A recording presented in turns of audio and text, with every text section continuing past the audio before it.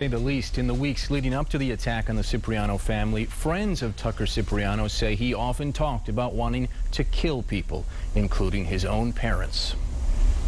In the weeks leading up to the heinous attack on his family, Tucker Cipriano's friends say he often freely talked about bludgeoning his parents and siblings. He always talked of killing people, said a female friend of Cipriano's. She and others spoke to police in the days following the murder of his father and assaults on his family.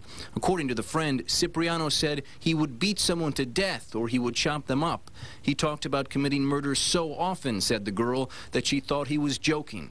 According to the interview, Tucker said he stole up to $1,100 from his parents' house weeks earlier and used it to buy alcohol, tattoos, and hotel rooms. He told the friend several times that he would kill his parents for money. An interview with a different friend reveals that 2 weeks earlier, he'd heard that Cipriano and his friend Mitchell Young were planning to kill Cipriano's parents for money.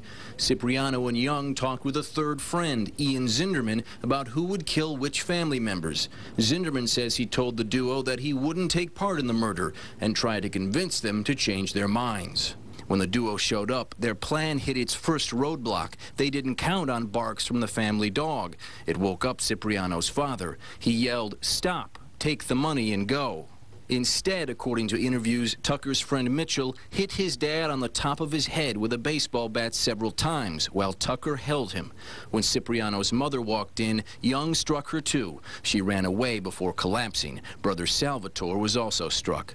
Hours later, when police interviewed Cipriano, he asked officers whether his father was still alive. When they told him he wasn't, police say he broke down. He told them he was very close to his father. As for his friend Mitchell Young, he called his mother hours after the murder. "I'm sorry, Mom," he said on a recorded phone line. "None of this was supposed to happen. None of this was supposed to happen." And when it was all over, Cipriano's father was dead and his mother and brother were in critical condition. Tucker Cipriano and Mitchell Young have since been charged with first-degree murder. I'm Ross Jones, 7 Action News.